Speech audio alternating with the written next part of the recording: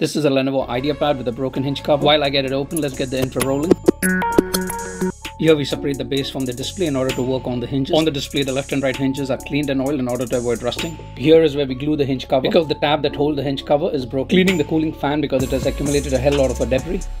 Here we fabricate a broken screw that holds the system together. This is a second similar screw that needs the same bending. Finally, with oiling the hinges and fixing the hinge cap and cleaning the cooling fan, fixing the broken screws, the video speaks for itself. Are you having a similar problem? Call Lloyd.